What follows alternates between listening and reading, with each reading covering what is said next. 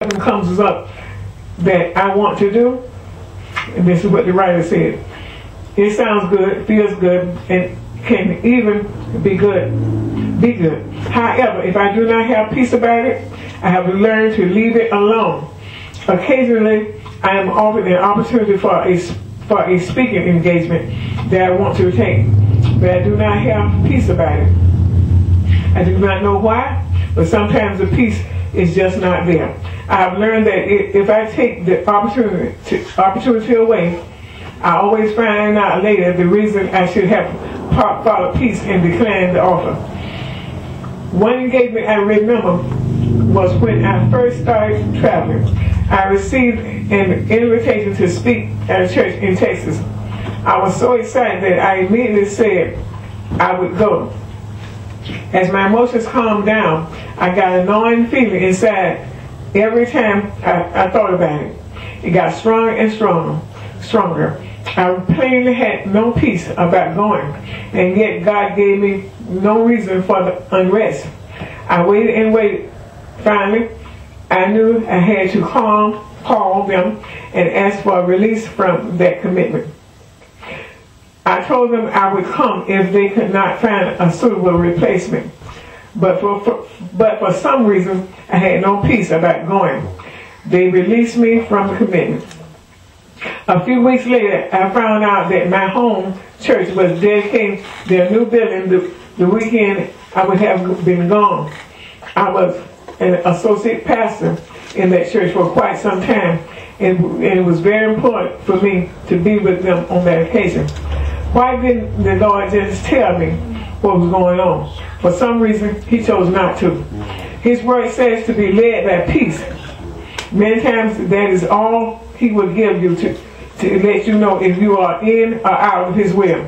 Later you may know why, or you may not know why. Be led by peace.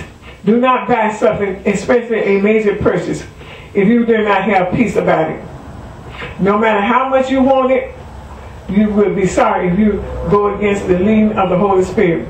Take time to acknowledge God in all your ways, and He will direct your path. Proverbs 3:6 says. You will never enjoy a peaceful life if you disobey His leading and follow your own will.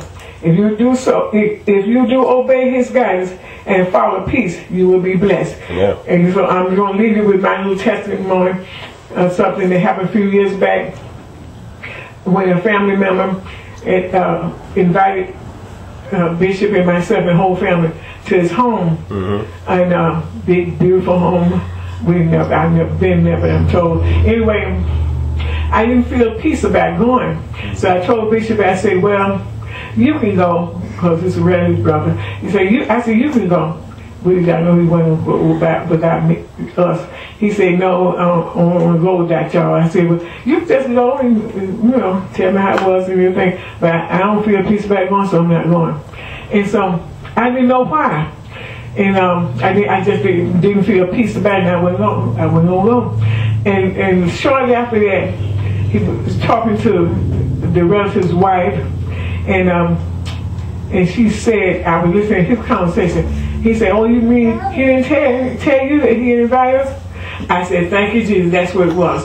See, I didn't know, but I've just been listening to the speaker and speaking about peace, and I didn't know about it. It was George Meyer had been listening to a few years back. I said, she's right, I'm not going to war against that feeling, that inner witness. And so I heard him say, you mean he didn't tell you? Did he invite her? And she said, obviously said no. I said, thank you, Jesus. She hear me. I said, that's what it was. Thank you, Jesus. And so she asked to speak to me. And she said, well, if he told y'all that it was all right, he said, it's all right for y'all to come if he invites you. I said, no, it's not. And she was trying to give me every reason why it was all right. I said, no. I didn't care what she said. I still had the peace even when she was saying that. Because sometimes people don't tell you the truth. So anyway, I said, no. If we had came, and I went against that inner witness, and we came, I can already visualize she would treat us real funny. I wouldn't, and so I told this individual, I said, I wouldn't want that to happen to me. If my husband invited a family, his family, whoever, to the house and he didn't tell me, I would not like it. So by the same token, I don't think you would like it. I said, but I thank and praise God. So I said, that's why I didn't feel peace. And so another in-law said, next time tell them. For what? If God don't, what I'm telling them for? If God didn't give me peace, what I'm going to tell them? God didn't give me peace back. They're going to try to talk me out of it? They're not God. So we have to keep our eyes on God and His Spirit, and His Spirit alone. Amen. If He don't give you peace about things, they just read it to you. She said, He didn't give me peace. This was Joyce's mouth. And this was her testimony. She said, He didn't give me peace about going to speak on that engagement. And she said, a lot of times He won't tell you why. She found out why later on, because her church was having a big to do, and she was associate pastor, and it was very important for her to be there. But she didn't know that. At the time, she just said she didn't have peace about going to speak in this engagement, and they let her out of that commitment. So it's okay. They no longer expect her to come because she didn't have peace about it.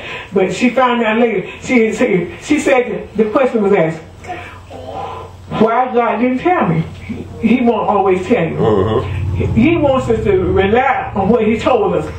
If you don't have peace about something, just don't do it. And you may not ever, sometimes you may not ever find out why God did not have peace. Sometimes He'll let you know afterwards, and sometimes He won't. But God wants us to follow our inner witness. You don't feel right with me, I don't feel right about something. That's why when God changed your life, I say about me, when He changed my life, the next day, I have to still feel good about it. So that's when it comes down on me. If I say something wrong, treat somebody wrong, or say something bad about them, it doesn't have to be that bad, but it bothers me that next day. And I like having peace. If I yell and I'm worried about something, oh God, I don't like that feeling. And if I'm worried about it, that means they don't have no peace about the way I handle it. So I like having peace. I like having that inner witness of peace. And you do too. Anybody would like having that inner witness of peace. So I thank and praise God. Even if my husband say, we're going to say to answer, well, Bishop, I don't want to go and feel peace about this.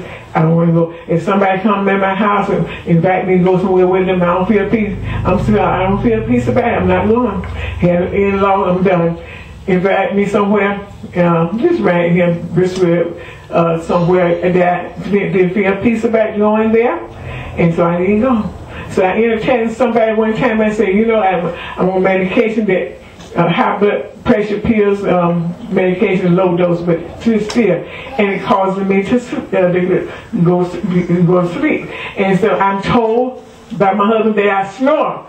And I'm not sitting up in no church having people laughing at me while I'm sitting up there snoring. So that's something that's simplistic. If I don't feel peace about it, I know I took my medicine, I know that I'm going to sit there and be going to sleep and have people, they hear me snoring, they're going to laugh at me. I don't feel peace about it, so I'm not going. Sometimes God lets you know, and sometimes He won't let you know. But He doesn't not.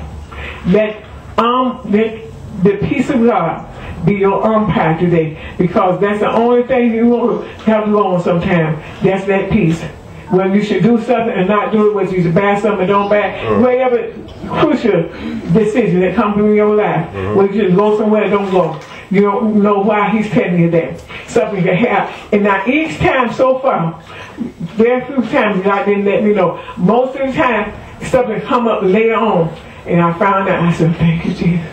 If I had went, I would have been involved in that mess. Thank you, Jesus. I did. You didn't give me no peace about it. I didn't do it. So, Lord, I thank you. Amen. So I thank and praise God for Jesus.